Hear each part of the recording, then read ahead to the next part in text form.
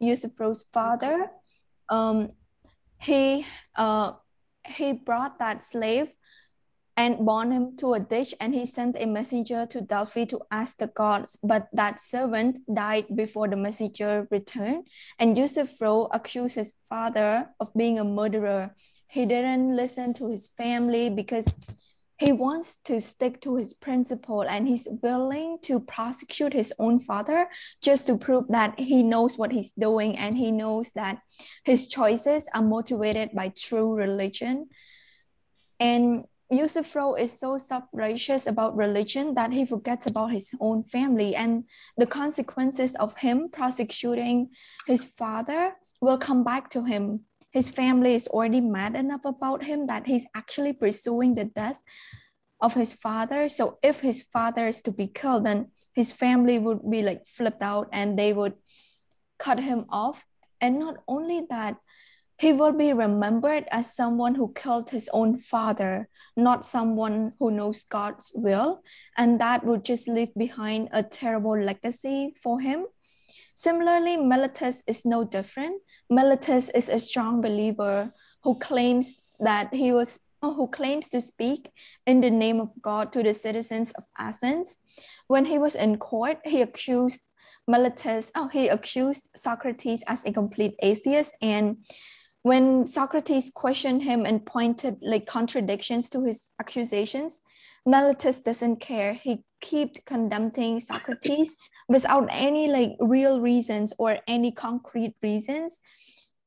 And it's just to show the Athenians that he knows God's wills. And so Meletus uses Socrates as a scapegoat to give people an example of someone who undermines the law of Athens. But it is Meletus' lack of respect for the law that leads to this instability. And so Meletus' absolute principles take away the life not only of a great moral philosopher, but a father and a friend. When Socrates became the victim of Meletus' absolute policy, Socrates' children becomes an orphan, and they couldn't care, like Socrates couldn't care for him as a father by providing them financially and emotionally. Not only that, the Athenian youth, they lost a teacher and a philosopher who guided them to be able to make their own thoughts and beliefs. And also, Crito loses a close friend just because of Meletus' absolute principles. On the other hand, we have Socrates also. Socrates will not go against his principle of living a righteous life guided by reason. So when he was unjustly accused by Meletus, he was given the chance to escape, but he rejected it. He chose not to run away because he didn't want to be corrupted by like the presence of his friends, or he didn't want to retaliate against his accusers. He chose to play by the rules, and that is the rule of democracy, which is waiting for the state to punish him and find whether his action was right or wrong. And he believes that there is no other place for him besides Athens, because he thinks that running away will only prove his accuser's point that he's a lawbreaker and a hypocrite, which I totally disagree. Like, I think that Socrates was making a wrong decision of sticking to his principles, because he should like take his responsibility as a parent as his top priority, and he should take the chance to run away, reestablish himself in a new safe place, and make sure that he raised his children well, because his sacrifice and death for his beliefs doesn't necessarily do much, because the states do not use reason to judge. So there's like his death is worth nothing. So these three cases of Euthyphro, Meletus, and Socrates have shown that sticking to one's principles is not always morally right. It brings more harm than good, because since they follow God's will or other divine things, they constantly feel judged. They feel like something is looking over the top of their head. So they choose to not listen to other people's explanation. Buddhism is different from these three people. Buddhism doesn't have a God, so Buddhists don't have that feeling of being constantly judged. Like, they are free to make their own decisions, and Buddhism teaches people to meditate and reflect on their own behaviors so they live a meaningful and flourishing life as a reflection guided by what is best for them and for those around them in specific situations. So, in conclusion, everyone have their own guiding principles in life, but some follow the principles to an extreme that they block other people's ideas and reasonings. And so it is a harmful mentality to have because people become selfish and they don't care about their loved ones and those around them. They don't care about their society. But Buddhism is different. It has a different approach in asking its followers to constantly reflect on their behavior and do kind and helpful things. They constantly reflect whether the situation or the choices that they're going to make in specific situations will harm other people or bring like positivity to that situation. So people should find a balance between sticking to their principles and reflecting on each circumstance to do what is morally right. Thank you. All right, very good, Rossi. Yes. Okay. You know what, you guys? If you're clapping, do the little heart emoji because there's not much difference between a clap and a hand raise, right? And so, yeah, if you want to raise your hand, otherwise, I am literally going to call out your name. So if somebody wants to go first and get it over with, yeah, very good, Rossi. Professor, I had one query for Rasi. Go So, ahead. Rasi was saying, Rasi, you were saying that uh, uh, a Buddhism follower, they are free to get down with things like, and they can feel that they are liberal, right? But then, and you said that we don't have a specific God. Because like we have being a religious follower, we have to follow the ideas and thoughts expressed in our religion. But then so in Nepal we also have Buddhism followers, and they follow God, Buddha, Gautam Buddha, for Gautam Buddha as their religious head. So is there any specific difference in the religious views of Buddhism in your country and other countries?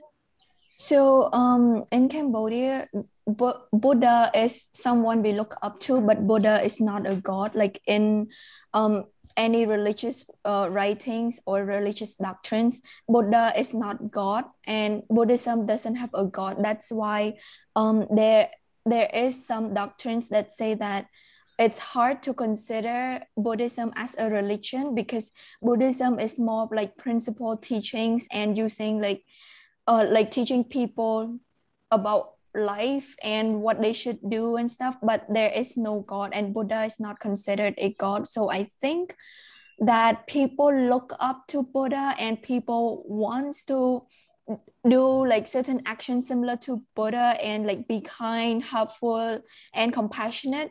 But Buddha is not a god, at least like from the doctrines that I've read and known. So I think it's just like some Okay. people we look up to. Yeah. So actually, it might be because like I'm not really sure whether it is right or not. But then, if we go through the history of Nepal, and if we study about the stories of Gautam Buddha, we actually see that he was born in Nepal, and people in Nepal, they actually worship him as God. I mean, we don't offer garlands and stuffs to Gautam Buddha, but we do consider him as God, and we do consider him as the God of Buddhism in Nepal. So it might be because of the cultural difference. As you said, in your country, you just take him up as a person whose religious views or principles are teachings to people so that they can actually learn the meanings of life, how to live a life with best principles.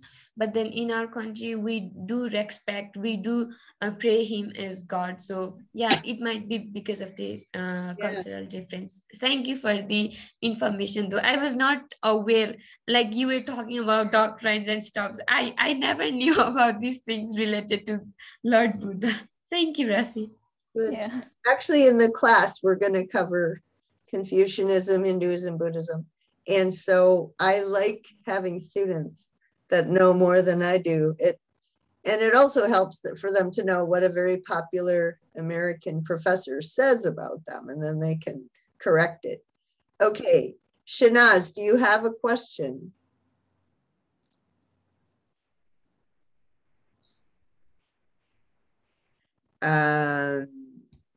Shamima, do you have a question? Yes, Professor. May I go ahead? Professor, can you hear me? Yep. Okay.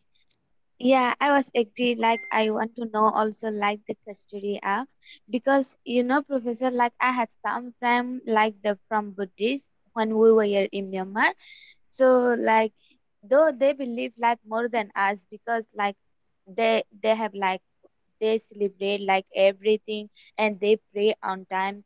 And sometimes I once in like like the Buddhist, their religions, like in Professor, like even though we couldn't pray on time, for example, it's like I'm saying the example, like I'm not like disagree with Razi. But I got the right information from her. Thank you, the Razi. So, Professor, like they believe the gods, and they have like they pray on times, and like they really like focus on their religions, but maybe the cultural difference, I'm not sure. So yeah.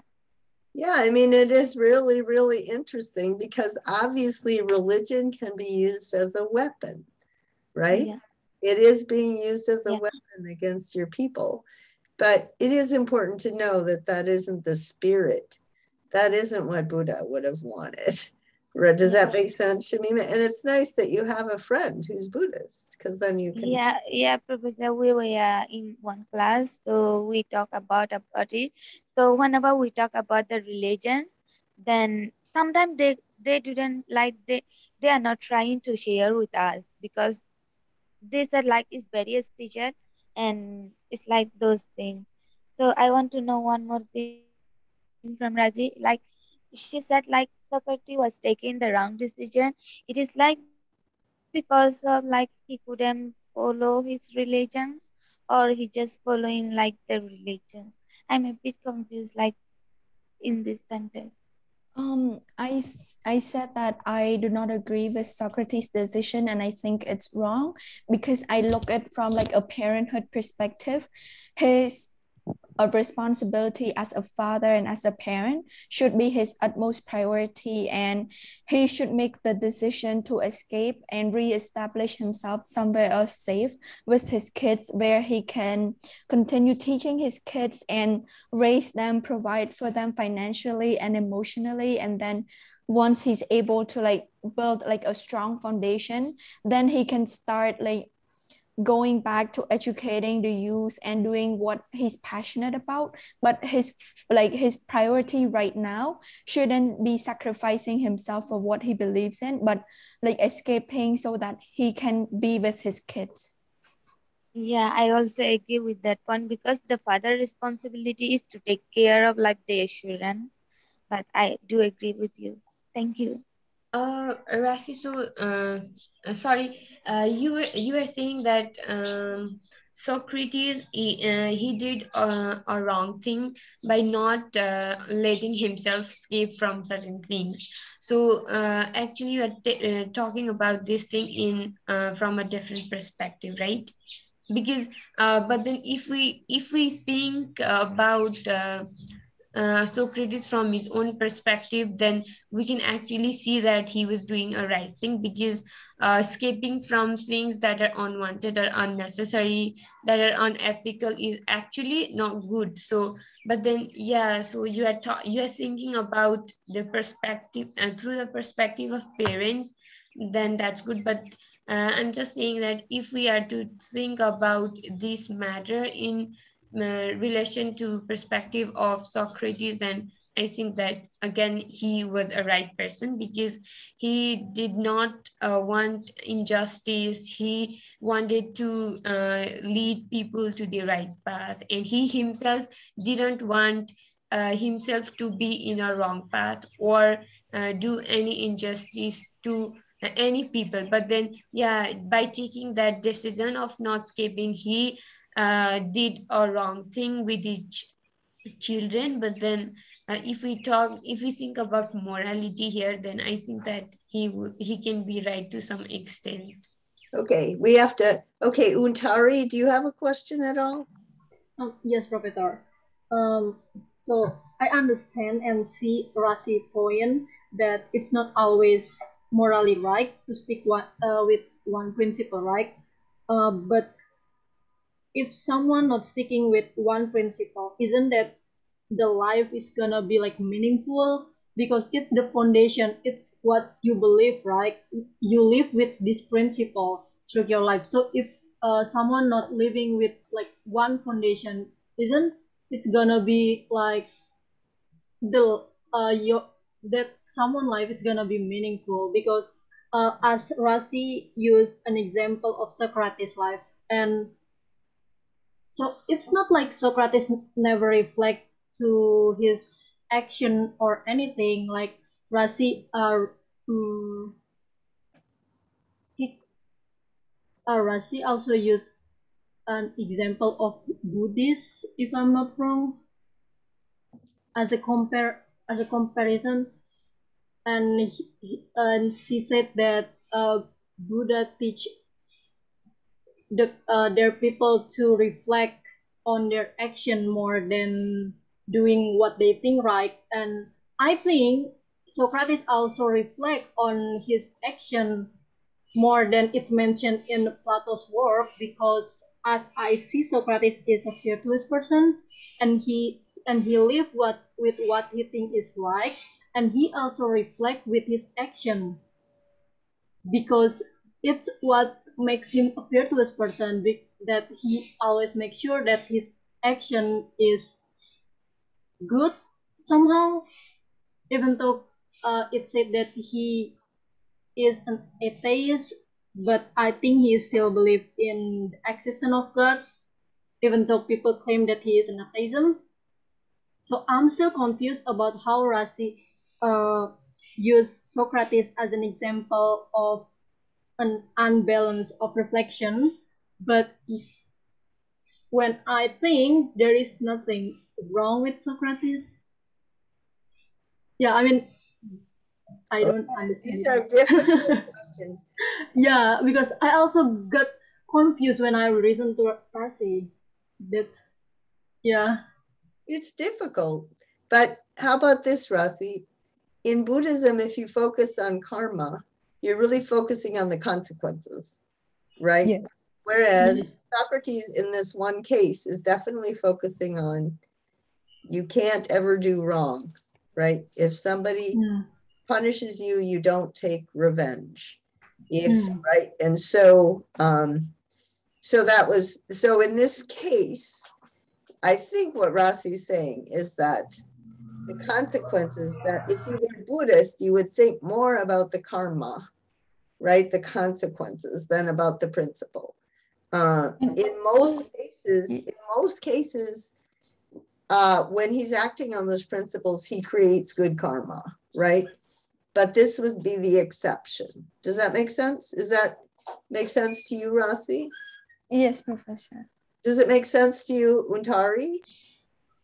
Yeah, that makes sense, Professor. But also, but I think in Socrates' case, it wasn't about karma, but it was about a meaningful life. Like if you're doing something bad, and like not good, and then disadvantage for other people, you will don't have a good life. No, I understand that, because it's your mindset, right? Yes. One little inner voice. If I go against my principles, I'm not going to be happy the rest of my life. But Yes. Rossi would say, if I don't take care of my children, I'm going to be upset with myself the rest of my life. Does that make sense? That's a different standard. Yes, yes. And these are really important questions, because they are, they're fundamental. Every human being that's ever been thoughtful has had to wrestle with these questions. So if you can get down to the point where you're wrestling with the big questions, then you know that, okay, guys, nobody is wiser than you, because it's difficult. Does that make sense? I guess we have to move on, but that's yes. And I do think that Islam is more principle oriented and Buddhism is more consequence oriented, but really they shouldn't have to conflict. And every once in a while they do. And then those are the big questions. Well, the other thing about children, think about this though. How many, like the Buddhists military in Myanmar? Okay, Shamima, just think about, they aren't necessarily saying, oh, goody, goody, I get to beat up on Muslims. They might be saying, this is the only job I can get. I got to feed my family. I don't really want to do this. I don't like kicking these people out, but I got to put up and shut up because I got to take care of my family. There's a lot of people like that, right? And people put them in these situations where they make them do this dirty work, and they know that if they don't, their families are going to starve. So what are you going to do about that? Shamima, I guess I'm just going to drop it, but has it ever occurred to you that really people might have a lot more empathy for the Rohingya than they will appear to have, just because they're trying to survive? And when you pit people against each other, and at the survival level, it really is ugly. So I would say that's bad leadership. Leaders shouldn't do that. But Yes, Professor. Like the leader should be like the people who are they should give like the same priority to everyone. But they they did should, like, yeah, they shouldn't paint it black and white and pit religions. yeah, yeah. That's just bad leadership. Everybody else has to deal with it. Okay, let's get Poonam. Do you want to summarize your paper, Poonam? Yeah, sure. So, can you hear me? Yep. Yeah. So my topic was Athenian family versus my family. So my thesis was I want to compare my family with Athenian. So like there was in my first paragraph I have write about Athenian family, and then I write about my family, how they are similar. So like Athenian families are they are a developed country, and then they are democracy, so they have democracy. So like in our country and our society we don't have democracy. So like our like in case of my family, they are very similar with Athenian. Like how my when I got scholarship at AUW, so there was many people there jealous, and they were saying so many things like I will be doing something wrong there in Chittagong, because from my family, from my hometown, Chittagong is very far. So like they're saying like you're sending your daughter very far, that is she will be spoiled there, and what will be do there. because one day she will be a homemaker, she have to do household work, so there is no need to send her there. You can admit her in near college, near college, so that they can just graduate somehow. They don't need the better study, this like that. But my family supported me, and then they said no. They said me to focusing on my study. They don't. They said I don't need to worry about it. So I write this thing in my family, and then few people, like when I went AUW, I start posting my picture on Facebook, and there they have problem on that. They said, oh, I already spoiled. That's why I'm posting picture on Facebook, and then when I start wearing a Western outfit, so they have also problem on that. So they are saying so many things, but my family supported me, and they said you don't need to worry about it. You don't need to. We don't have any problem. Whatever you wear, we don't have any problem. So don't worry about those people. So like in this case, my family, I found my family and the Athenian family the similar. And then I want to change my community because I am from a rural area, and I belong from a tea community where people working on a tea garden, and their wage is 120 taka per day, and they are getting their salary per week. So like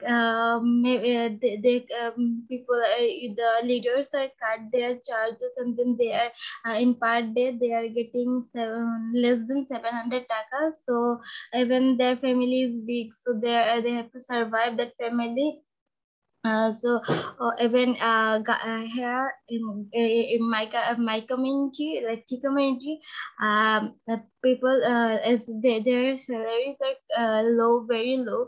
So that's why they are not they're not admitting their daughters in college or higher education. So like I want to change that one.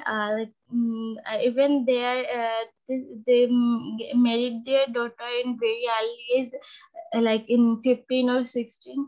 So I want to change that one. And then even my community is very backdated. So like I want to update my community. I want to work for my community.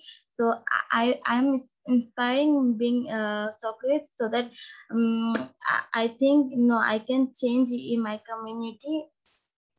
And that's all. Like that was my paper about. Okay, so there's similarity and difference here with family relationships and the public, right? So just like Socrates took a stand and then he got in trouble and he had to leave his kids. Okay, so your parents are taking a stand and they're getting criticized.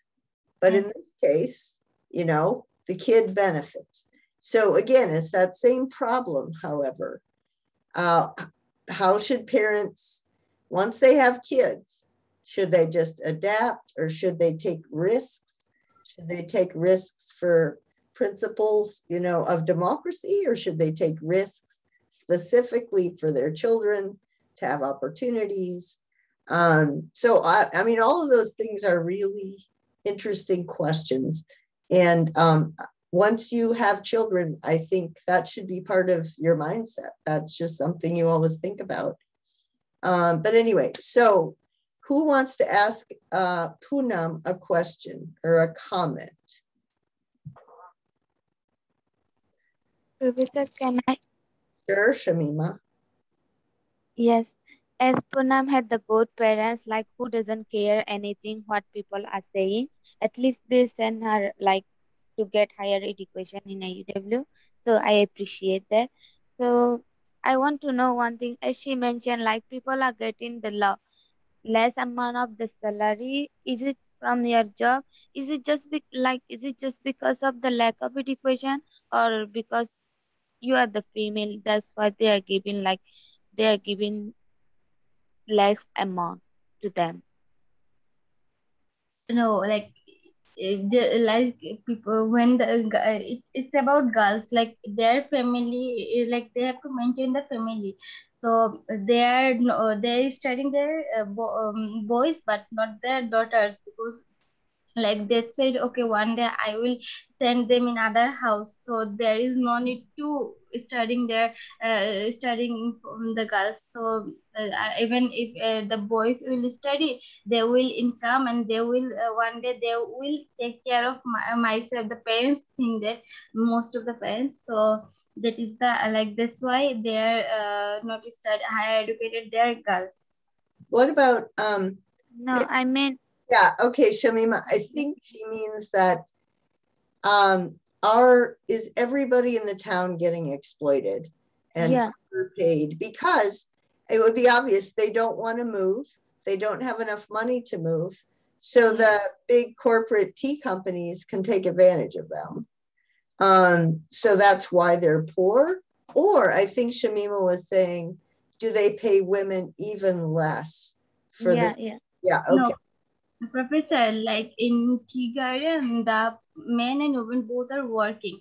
So like men have the fixed salary per day 120 taka, and the women, like the women who are working on tea garden, they have to plug the tea, and then if the plastic per kg, they are getting their fees, because like inside the tea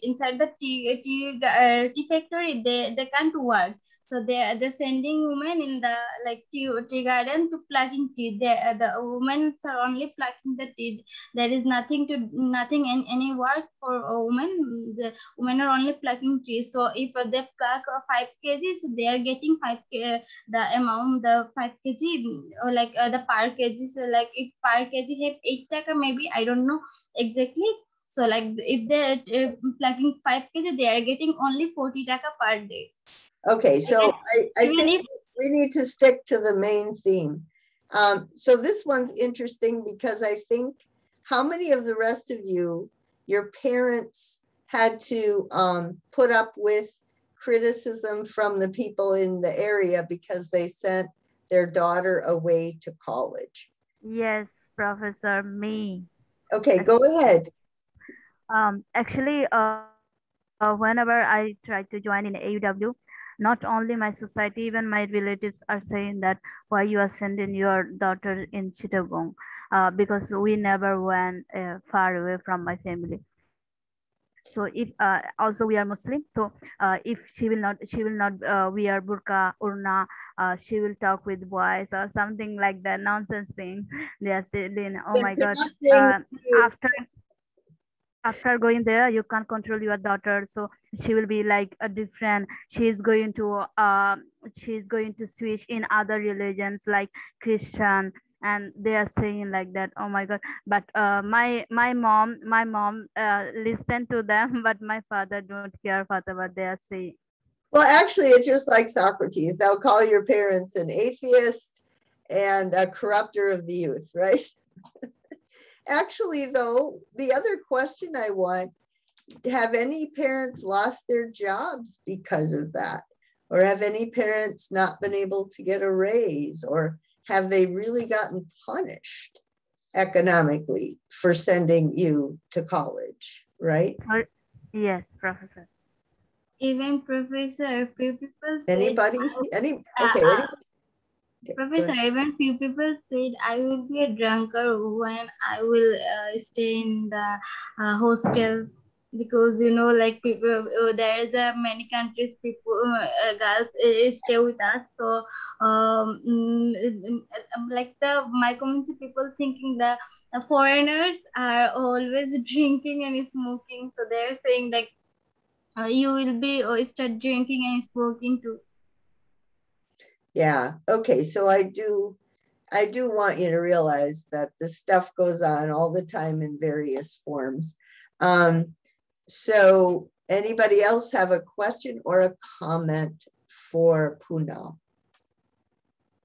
Because we can keep moving ahead. Go Yes, ahead. Professor. So first thing that I have to see to Panam is that I think that she should feel fortunate because her parents are really supportive as they are sending her to high school, in college to acquire higher education despite what people think and what people say.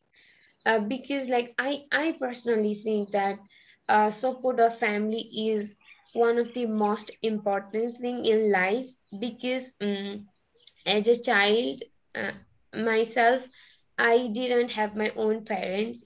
I didn't get any support from my parents since my childhood, and now I am supporting myself, and I do have some people around me who uh, who are always there for me, meaning that they say that you have to be following this and you have to be following that. But then I personally think that if I had parents who could actually guide me, who could actually tell me, so child, you need to go to this direction, you should be doing that, doing this, you will become a good person or a bad person.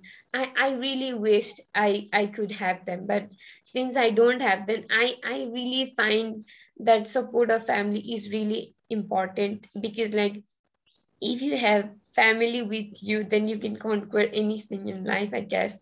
Because like I have faced a lot of challenges and difficulties without them. Because I remember a day in my life when where I didn't have 5 rupees with me, because of which I couldn't go to attend my classes for my entrance preparation of high school. And yeah, I think that you should not believe on what people say or think about you. You just have to believe in yourself. You have to think about your family, because a family members are the one who will support you, and you will be supporting them afterwards. You are not going to take care of the society, and neither the society is going to take care of you or think about you in future. So you just have to have faith in yourself, your potentials, and your family members. Remember That's all. when That will help you work a lot and move forward, I guess. remember when Crito said, "What will people think?" And Socrates said, "You don't worry about what people will." Yeah, Yes. that's why Yes. that's why when Rasi made a point in her paper, like he did a wrong thing because he was supposed to take care of his children as a parent. I know she is right, but then uh, when I think about from his perspective, then I think that he is totally right. Because to be frank, we as a human being, we took birth alone and we have to go alone, right? So Anyway, I think that we have to learn to be independent. We have to learn to make ourselves happy than to make other people around us happier, I because just if we do that, we will sacrifice a lot. I know that making people happy is also important, but then if we sacrifice our own happiness for the happiness of other people, then we will regret later in life at some point. um, so I'm also wondering how many of your classmates, how many of your peers would have been able, they're smart, but they weren't allowed to go to college, right? And was it because their parents cared about what other people think?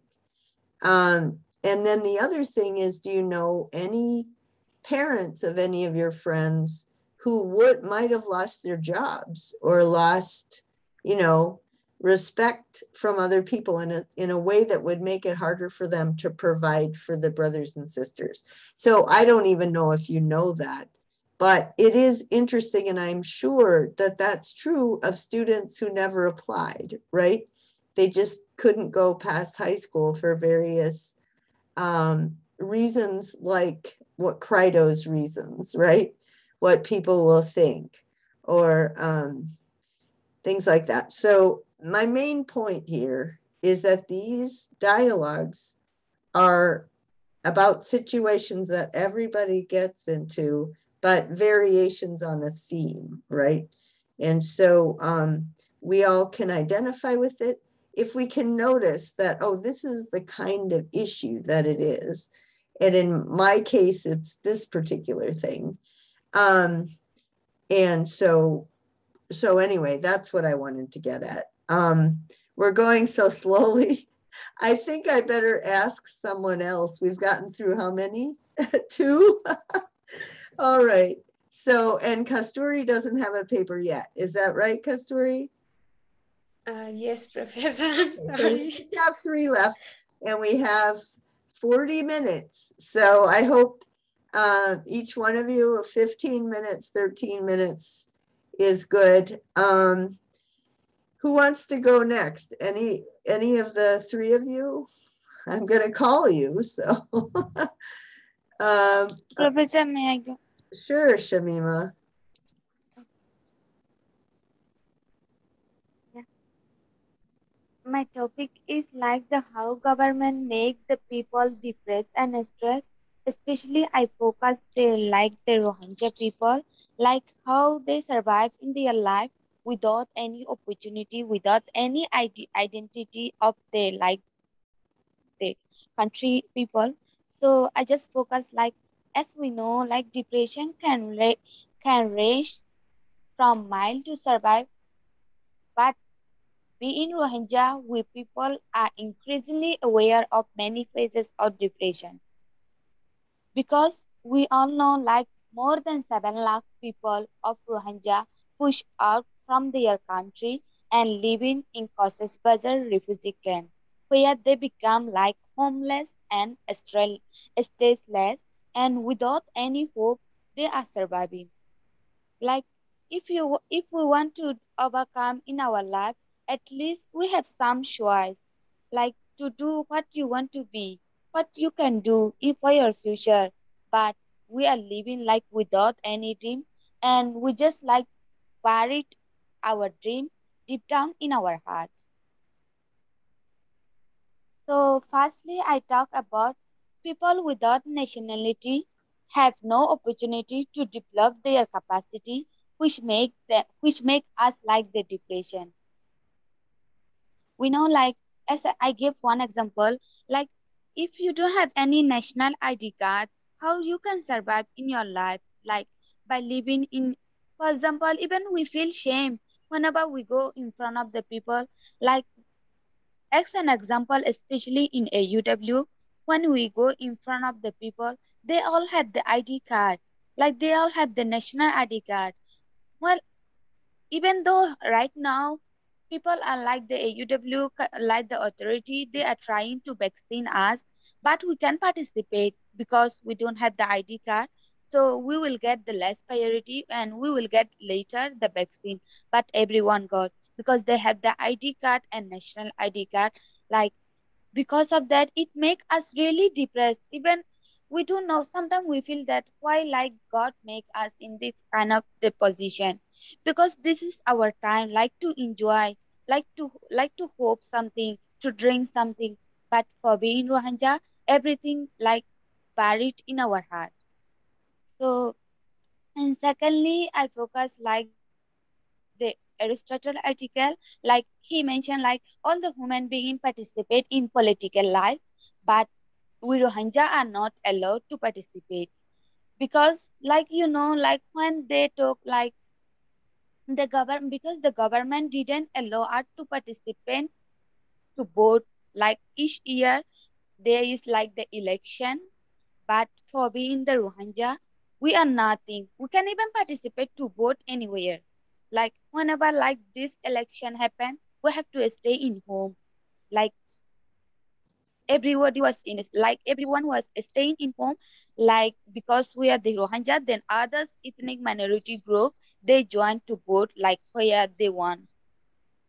So like in my final depression, like rohingya people living in Cox's Bazar refugee camp where there is no security, like especially for like the women there is no security, they are living in the small tarpaulin shelter where like we sleep the place and we eat that place, like we enjoy in that place because like there is a small room which is covered by tarpaulins and bamboos, like in that shelter we are living, ultimately our position came in that way.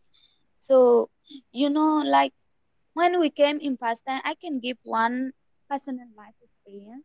like when we came in first time in Bangkok as a refugee camp, Wait it a was. sec.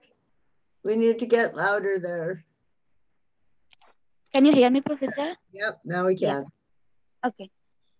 Sorry, Professor. So, like, I can give one personal example, which is I faced by living in Cox's refugee camp before joining AUW. Like, we stay in our in our shelter, in our tarpaulin shelter. Like we had like there is a lot of like kidnapping was happening, especially the girl. For that, like my mother, we are like seven sister, like five sister got married.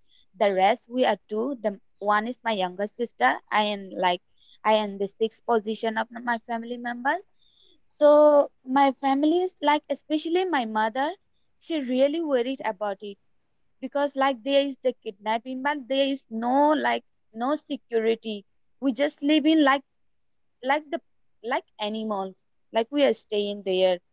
So for that, like my mother at night, Professor, like she did like all at night, she couldn't sleep maybe properly because we can notice all the night that time she tied our hands or legs something on her arms because she wondered somebody like take us away, they will kidnap us. For that, like she really, even she couldn't sleep. She tried to sleep at like in a day, but she couldn't sleep at night because Professor, like in our tarpaulin center you can keep like even a strong draw to lock like properly or something like that. So ultimately we become like in that kind of the position, like with those things, like we face several things, like there is like the sexual violence, like child marriage. People say that Rohingya people got like married too earlier. Is it not because of like we want to marry, like just because like they just send in their daughters like to in a safe place, like to stay in with their husband, at least she can save in like in their family, father-in-law's family. Because like some people they have like so many daughters, like five or six, like my family members. For that, one family cannot handle, like so they decide ultimately in that, like in that decision. But when we were in Myanmar, they got married around like 25 and 20 in that time. But after coming in Bangladesh, our culture become totally different because of the insecure places. So in my conclusion, people fought, like we people are like trying to fight to live like peacefully in our life. For that, we jump the border, cross to the Myanmar river, and we took the shelter in Bangladesh. Everywhere they are like there is the Rohingya people on the road, on the field, on the river, like because we become the homeless. So in Bangladesh, like how we came in Bangladesh, which is like it became like very disaster. Like we people didn't have anywhere to stay or any food to eat on that time. In Bangladesh, personally, we came to survive our life. When we became like the blind by losing our homelands, Myanmar government should like allow us Rohingya people to attend making law process, like which can promote us like the middle class, but it doesn't do that. They have record the criminal justice system without discrimination. Myanmar government didn't have that. So in that kind of like so many things, like discrimination we face, it make us really depressed. Sometimes we feel like we will not be able to overcome in our life. Perhaps our position is in that way, we will die in this position. Okay. All right. So questions for Shamima. I think in general, she took that list of Aristotle's capabilities, especially the political ones. And she said that the Rohingya are denied all of these things that you have to do to be human. And so they're treated like they're not human beings. And then that's the way that politics affects depression. So if you remember our last day on depression and stress, when I transitioned into the political virtues, I said, there's connections there. And so that was Shamima's paper. So anybody have a question or comment? Professor, Yep. I don't actually have a question for Samima's paper, but I'm quite curious, like about can Rohingya people live and join another country? Like, can they do that? Can I answer this? Yeah, of course. Yes, Yeah. of course. Yeah. So, like, as far as we know, like, when we came in Bangladesh, like, UK was trying to take us, but the government, Bangladesh government, didn't get the permission, like, they are not allowing, because we have the hope one day we will go to our motherlands, because we born there, like, we have everything, we have dream over there. So, like, for example, my father, he always said, I don't want, like, if the God want like to kill me, like, I don't want to die here, because I want to die my father where he died. So that kind of hope we have. But around, like, international community, they are trying to send us in our motherland, but still our government didn't accept us. They said us we are not the nationality of the Myanmar. For that, like, it become some critical. Okay. Who else? Is it that you don't have your national IDs? Like, it was like long time ago, even though we didn't born on that times, like, so it was long time ago, they just discriminating we people systematically. It's just because of the religions. We are the Muslim, so majority Ah, people, like, the majority people who are Myanmar, they are the Buddhists. It's a way religion gets used as a weapon. oh, so Yeah. Professor, is it that due to Samima and other people being a Muslim, the country dominated Muslim because they expected Buddhism, and because of that, they did not allow Muslim people to get national IDs from Myanmar? Yeah, like, we don't have the Ah, nationality, like, their that's dream is sad. like that. Yeah, it's Yeah, their dream is like that. it's not just So if we have religion. the national, if they will give us like the national ID card or something, we can go around other countries. For that, they do want to allow, and their hope is like, if they will accept us as a nationality, so they thought like the Muslim people took over, or like everything over their hands, like maybe those things. It's Yeah, just Oh, because of, like, we are Muslim. it's not just religion, right? It's a whole ethnic group. Yeah, is yeah. So that's where religion is used as a tool. Because if you just said it's ethnicity, then you'd say this is not God's will. But if you keep it on religion, everybody can believe, that God wants this or that. And Yeah, they Professor, like, there is also Hindus religion, but they have, but we don't have. There is also the Hindus religion. We have the Hindus friends, but they can go where they want. They can do what they want, but we don't have. right. Anybody else have a question or a comment? I thought it was a good idea. Let me just go through Aristotle's virtues here, just to show you. Nothing's true because Aristotle said so, but he noticed these patterns. And then if you apply them, you say, yeah, that's true. So eating, drinking, sex, right? So the way, they don't have the ability to have their own farms, grow their own food. And then water, they're always, having to seek out water, and that's under somebody else's control. And so you can exercise a whole lot of power over people if, they don't get water or food unless you say so. And then the sexual thing is terrible. So Shamima said there's no security at the gate, so people can come in and out. And so there can be plenty of sexual abuse. Then with courage, the people are in a very dangerous situation because it isn't protected, right? There's no security. And so there's always a potential for violence.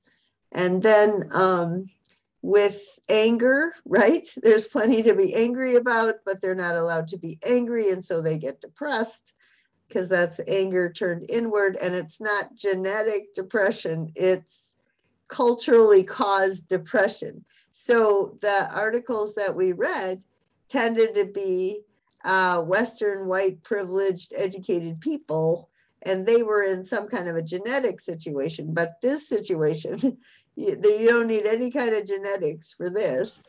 If you do, it's probably worse. But anyway, then remember rational ambition. You find out your talent and you figure out how to develop it, and then you give back. Well, they have no ambition, they have no opportunity to develop their talents. Then the honor and the respect. So they're disrespected for no reason, not based on their character, just based on some external ethnicity. Okay, Rossi, that's fine.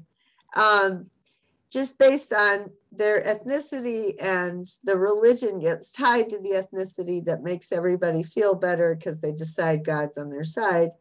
And then, so those are all the personal issues. Then when it gets to the political, the economic system, they're not allowed to develop their own economy and exercise all those capacities. Then with the making of laws, they're not even allowed to elect, to participate in elections. And so the people who make laws aren't at all interested in their well-being, and they are interested in maintaining the oppression so that they can keep getting reelected. And then the way the laws are applied. So there might be a law that prohibits violence, but it gets underapplied if it's a Buddhist Myanmar person who commits a crime, and it gets overapplied. And so Shamima gave an example of, at least it was alleged that a Rohingya, I think, raped a Myanmar person, and there was this a huge backlash and a lot of violence. And so it was an overreaction, and the legal system did not do anything to prevent it. So there's the laws, and then the application of the laws, and the distribution of social goods is completely wrong. And it treats them like animals, basically subhuman.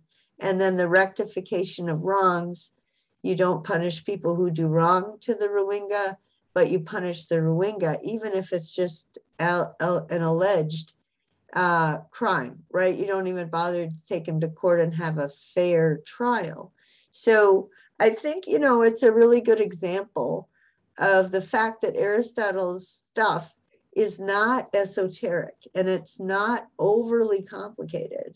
It actually reflects people's lives, and it helps you understand the layers and layers and layers of oppression and all the different obstacles. And so when you go out in life, you probably will run into obstacles, but at least you'll know why, right? You have to think about all the things that have to go right in order for you to develop yourself as a person. And then I guess my last punchline is that there's things about AUW that are not good, but you have to keep the big picture in view. And, maybe, the food might not be the greatest, or maybe the housing is a little crowded or whatever. But if you can end up with a piece of paper that's worth something, then you do have to put up with a whole lot of stuff. But the trouble with the Rohingya is they don't have hope, right? They can't, everything is depressing because they don't have any reason to overcome these obstacles, because they don't have any opportunity. Does that make sense to the rest of you? That I feel scared when I hear about the food provided at AUW. I'm sorry. I didn't actually, it's really funny because I wanted to eat with the students because I had the last hour of class. And after a week, I told the students, I really like the food. And they go, what? And then after I eat there for about 3 weeks, I realized I'm getting stomach aches. I just can't. So there has been criticism, but I don't know. I mean, my main point is that, you got to keep things in perspective. If there's some way that you can be an activist and get better food, that's great. And if It's you okay, Kasturi. You will enjoy the AUW food. Nowadays we are enjoying. is it better than it used to be? Because we have few student professors, that's why they are Okay, one more thing and we have to move on, but every time they would have that flatbread, what's it called? Anyway, all the Afghan students, everybody, there was a huge Chapati, I guess. there was a huge long line. And so you always knew that was on the menu when you went after class and were trying to get some food because you'd have to wait. I don't know. At first, I thought that in AUW, the food are so good, but after eating 1 month, all the food are same again and again. They are giving same food, same taste. But how we can eat? Yeah, okay. Anyway, my main point is you got to get over it. You're going to get this piece of paper and you can buy food that you want, Okay, so we still have a couple papers and I talked too long, but so we have Untari and Shanaz, right? Yes, Professor. Go ahead, Untari. Oh, okay. So the title of my paper is about holiness. Are people holy because God loved them, or are people holy because they are good? And in my essay, I tried to explore whether Euthyphro or Socrates was a holy man, and what is holy, what situation make people considered holy, and what is holiness according to both Socrates and Euthyphro. Furthermore, I will use my worldview of how I believe in God's permission or role in every human action, but also still think that the efforts and choices made by humans are factors that cause change in human life as the foundation of my opinion regarding this matter. In my paper, I mentioned one dilemma in the Euthyphro which success makes me interested. It is, if an act is morally right because God commands it, then morality becomes arbitrary. Given this, we could be or think that we are morally obligated to inflict cruelty upon others. And responding to that dilemma, I think human intelligence is the key because intelligence, or the rational part of the soul, is what distinguishes human from other living things. With reason, the human can distinguish between good and bad, and what he should do or what not. Now, with this ability to determine which is good and bad, what makes people holy? What is holiness? So based on my opinion, holiness is a quality or state of being holy, blessed, sacred, or clean. And I think being holy is not necessarily just about following a strict set of rules and behavior. Furthermore, holiness is not a way to present oneself to another so that we appear to be holy rather than truly being holy. For example, praying in public or doing charity for the sake of another person's validation is not holiness. That is why, for me, by being a virtuous person, the person will have better self-control over himself and not easily get carried away by lust or other irrational desires. Moreover, to maintain any degree of holiness, a person needs to control all their harmful, excessive desires. And it should be noted that being holy also cannot exist without the presence of God.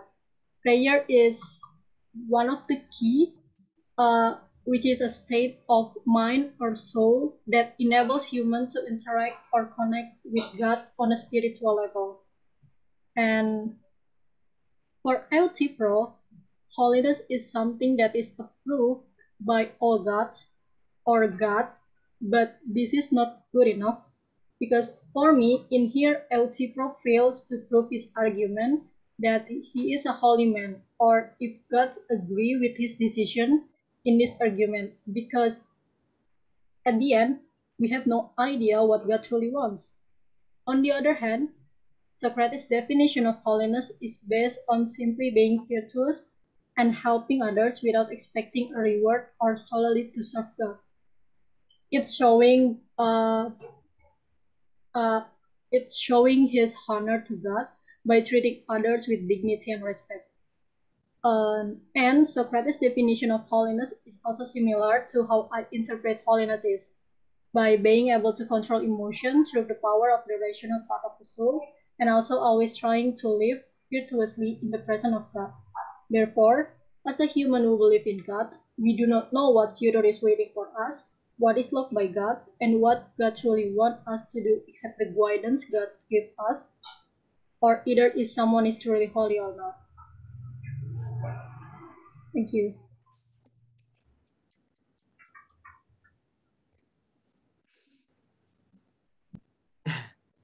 Okay, somebody ask a question or make a comment.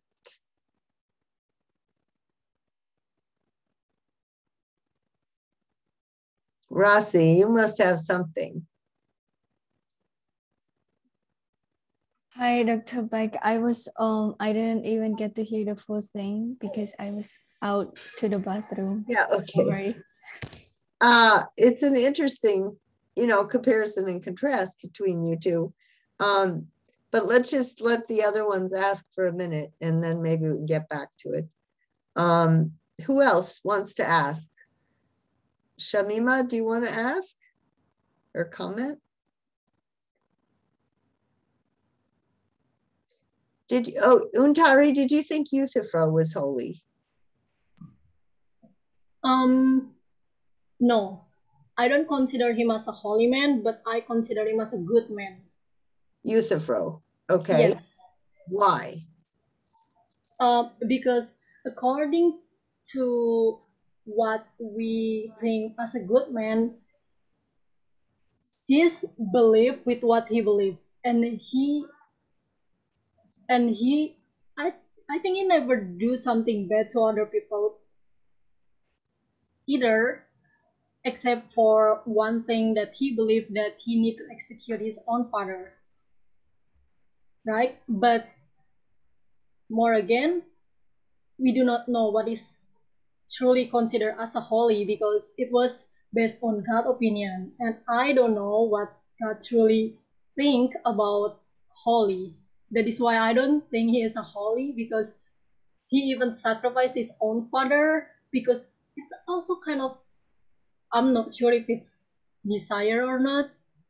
And yeah, I don't think he's a holy man, because based on his own opinion about holiness itself, it doesn't prove he's a holy man. Do you think he's not holy just because he's too arrogant and too sure that he knows?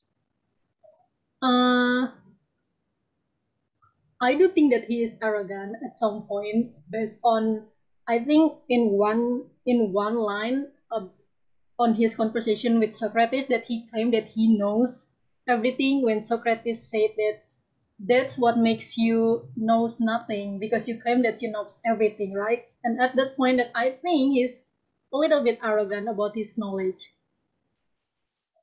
Okay, go ahead, Rossi.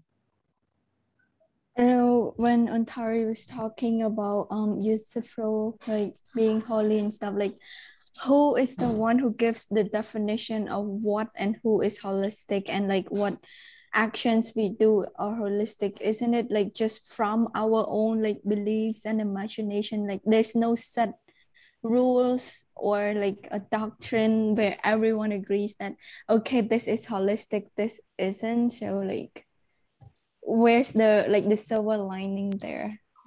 Yes, that is the point of problem that I tried to talk in my paper, because once again, being holy cannot be exist without the presence of God, right? Like, so even though human already set this kind of standard of being holy, but it's stuck because we do not know that is God approve this standard, or is God agree that this person is holy? Because even though human think this man is holy, we do not know what God think about this man, right? So I still do not know what makes people holy or not, because again, it's still at the end, it's up to God opinion about God, what truly think about a person, a certain person. But we knew how to define, if to determine if he is a good person or not. Okay, so reason can give us guidance, but faith, you just have to, what? We have to admit we don't know if God approves or not, or we have to say, as far as I know, my reason tells me this, and whatever my reason tells me is also what I happen to think God would approve of, or where do you want to go with that? I think reason give us kind of a reason of why we think this is a good and bad, right?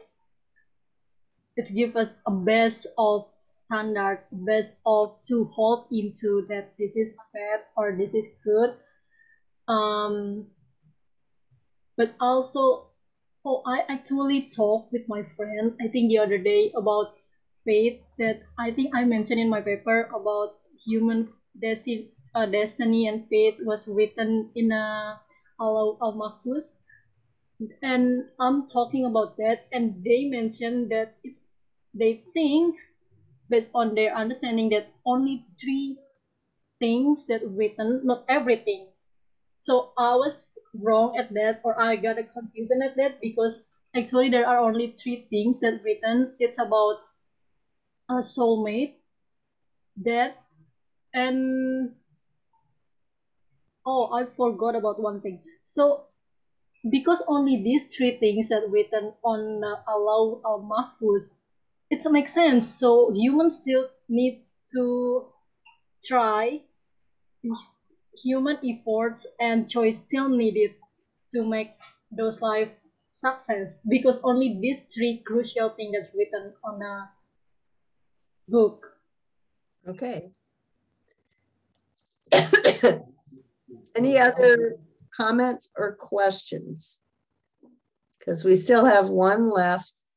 And Utari, one thing we're going to talk about eventually is when I read Jesus' Sermon on the Mount, it's sort of like he puts, you get your heart in the right place, and then you get your reason thinking, right? So it could have to do with emotionally versus intellectually. Anyway, that's, if people don't know themselves emotionally, like Euthyphro, what is his real motive? Does he know what is his real motive, right? Is he really wanting to get a reputation for being super holy? And he's willing to sacrifice his dad and his relation to his family? But Professor, how can we say that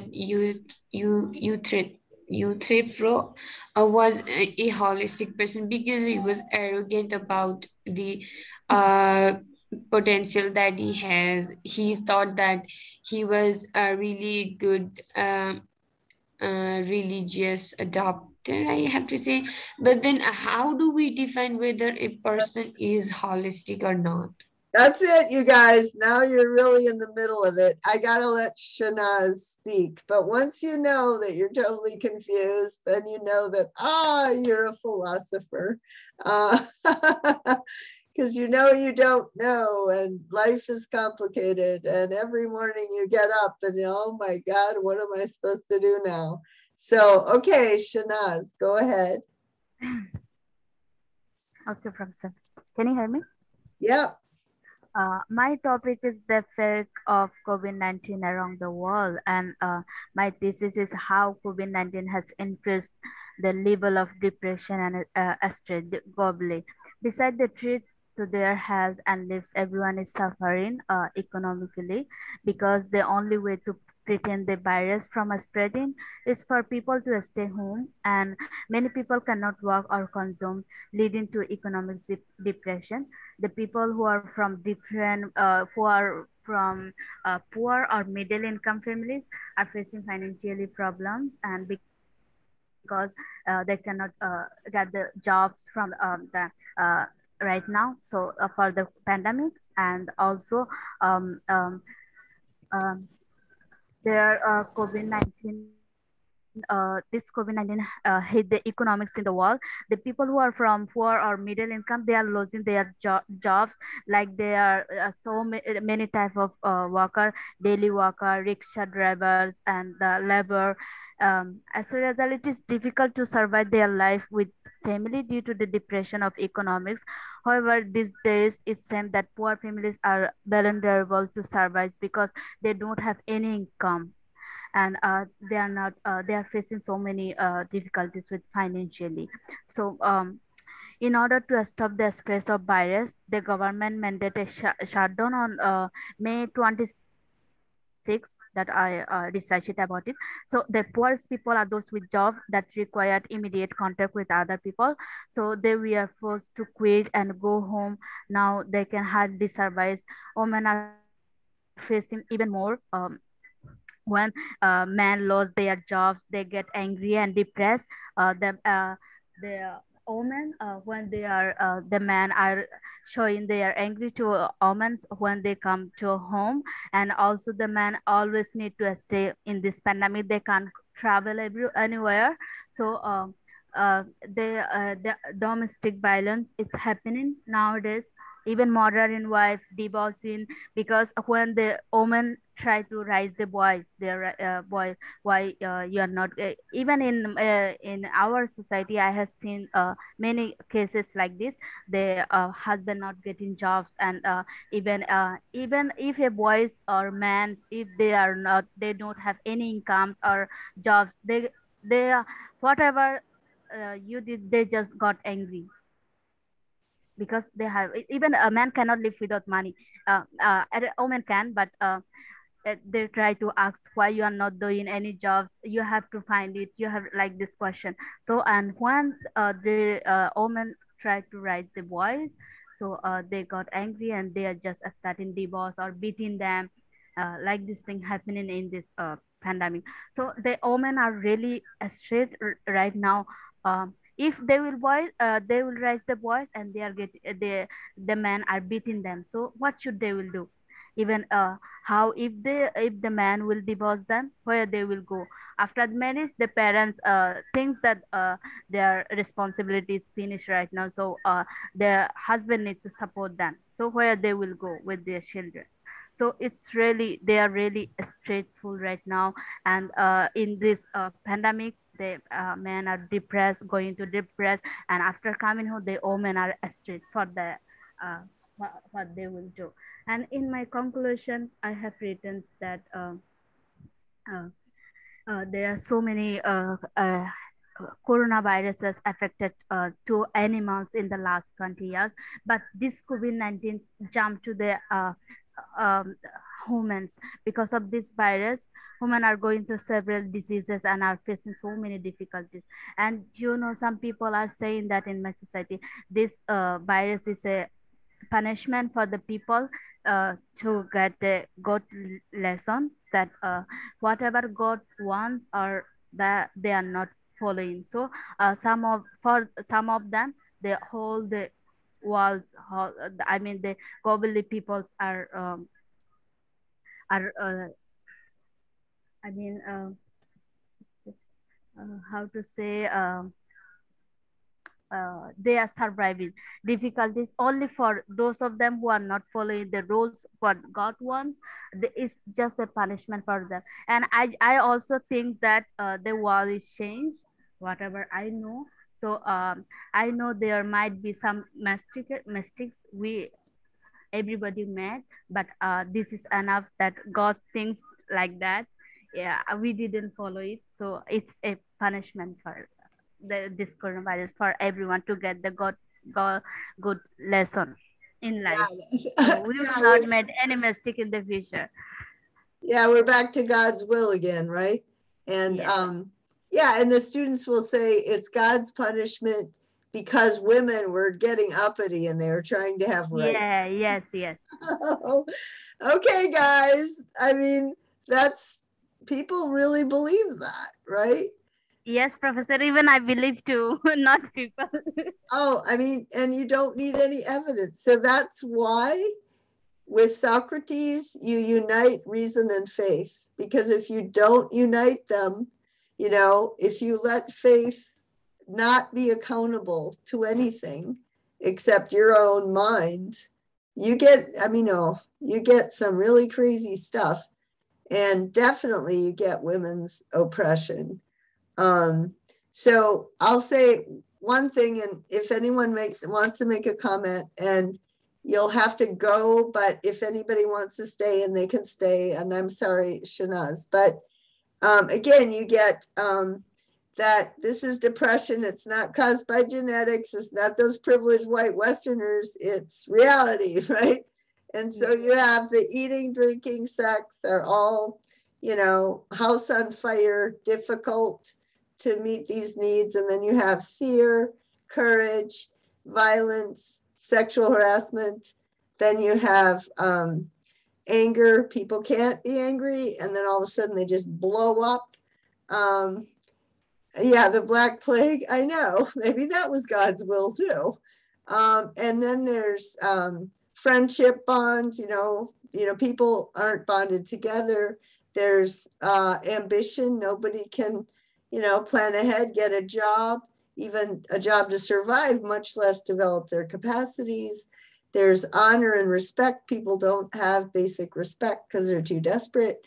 And then this is where leadership comes in, right? Politicians really need to learn how to rejuvenate the economy, how to create policies or laws, how to apply them, how to distribute social goods, how to punish wrongs.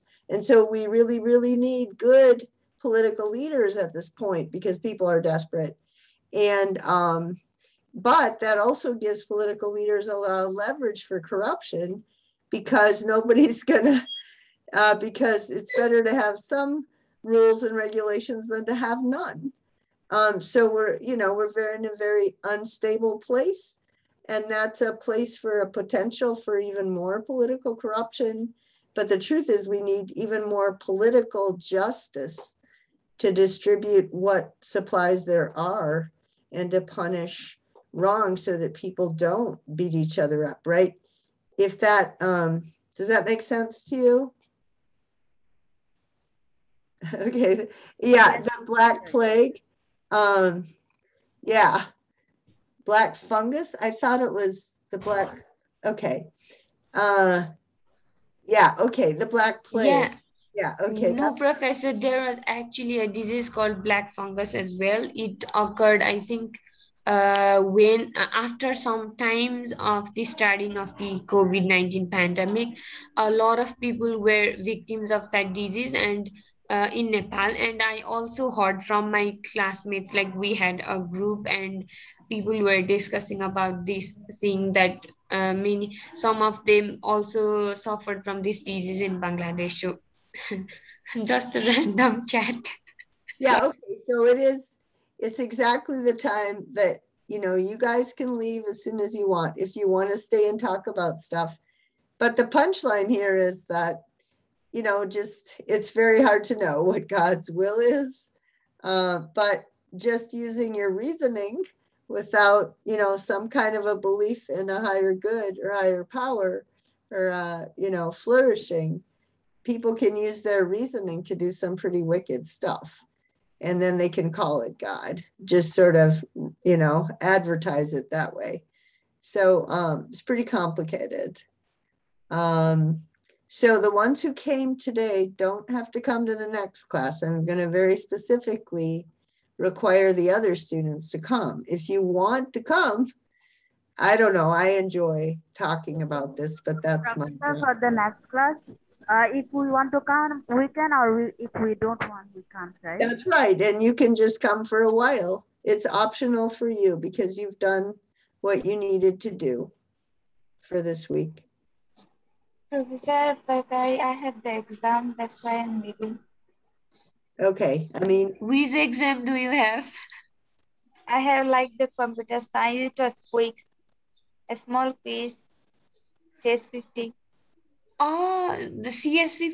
But why CS50 quiz do you have this week? Is it for midterm or a normal quiz? No, it did not midterm. Midterm will be held on Thursday. But before the midterm, Okay, okay, okay. was taking a small quiz. Got it, got it. Because we did it last week, so I thought that you guys were also done with it already. So sorry. Now we will be together. Okay, Okay. so Good luck. sorry, this week's post, all you would write is the question that you had for each of the papers. You don't have to do anything more than that. Oh, so there is no limit for the words, like the minimum? No, Oh, okay. Okay, perfect. Thank you. of course. Have a good night. Professor, did they used to have any word limit for any posts? No, I don't. I have a minimum. I think Ontari was talking about that. You don't even have to have a minimum. Professor, are you talking about the post class reflection? I mean, post 1, 2, like that. Well, for But the, I have submitted every post till the right. post 5, but it's enough, right? Well, Professor, all I said was for this week, right? You only come to one class, and I wanted you to just write the one question you had for each paper that you heard, just so I know that you were paying attention. And that would yes, be Professor. 400 words. Yes, Professor. Actually, we are paying attention, but you know, summer break is coming, and I'm so excited to go out or for picnic like that. So if I Right. get some questions, so it might be I will forget or something. Well, actually, I mean, you don't have to post for this week. I'll cross that one off because you were all there. You were all engaged. You're fine. Thank you so much, Professor. Yeah, For no this. problem. Professor, so when I heard when I listened to the papers presented by everyone in the class, I got that each and every of them had a different topic. Research topics were Right. absolutely different. So is it that? So I think that there is no specific mentions about what we are exactly supposed to do. I mean, is it that we have Show to? you. Wait a second. Wait. Okay, On the stream, there is a list of topics. That's where they're coming from. Okay. So, Professor. let's see. Wait a sec. Which class is this? Oh, sorry, wrong class. Let me just show you so that you know. I had all the information about the paper. Let's see. And then I had the I am confused because I started joining Yeah. in class after Right. they had already started writing the Right. paper. So Yeah, actually, you just scroll through. So here's the schedule once again, the paper rubric, the syllabus, okay, Professor. and then here's the paper 1 topics. And there are lots and lots of them. See? So that's why the students were coming up with different things. They were just on the things we read.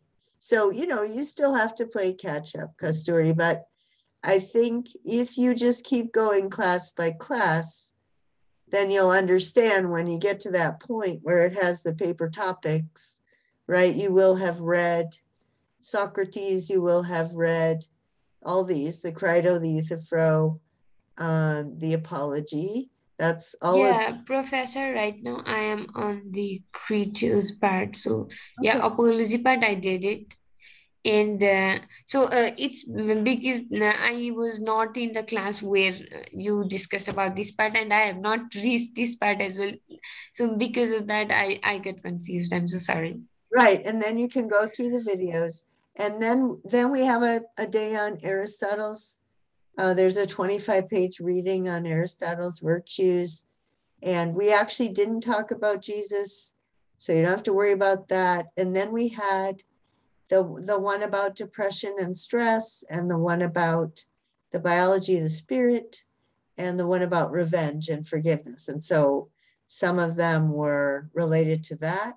I didn't actually have specific topics on the stress and the depression, but the students decided to pick on that, and that was great because they gave great examples, right, of how COVID and how the Rohingya Muslims, how those situations create a whole lot of depression. So If you want to come to me before you finish your paper, if you have an idea of a thesis, and that's what I used to when I lived on campus. I used to require students to come. But I don't now that we're online, just because too many students have network issues, and you can use your own motivation, right? You decide. Usually when a student comes, they go away with a better outline and some quotes and things, and they can write a better paper. But if Yeah, Professor, I will do that yeah, because okay. I'm still working on my post. So Yeah, it's I really, will do that. I'm just not going to force it anymore. And Professor, so you were saying that you would be writing and sending out an email to Miss Naomi, Professor Naomi, Oh yeah, regarding I wrote that. I wrote it down and then I forgot, and then now It, I have it today. so because I have to submit my degree plan by the 7th, Oh, and I have to mention the courses that I am taking right. now. So Yeah, there I have just mentioned I have been taking WICM for now. I have just saved it. I need to rework and I have to submit it. That's why. right. What do you know? Do you remember what day was your first day of class for those classes? Do you remember when? I don't really remember. I need to check it, I Well, guess. anyway, I'm going to write that email. It's right here, and I did forget, and I apologize for that. But I will get it done in the next hour, okay? And it will be Yeah. and Naomi and the registrar. I'm going to do it to all four of us. And Professor, I think I joined in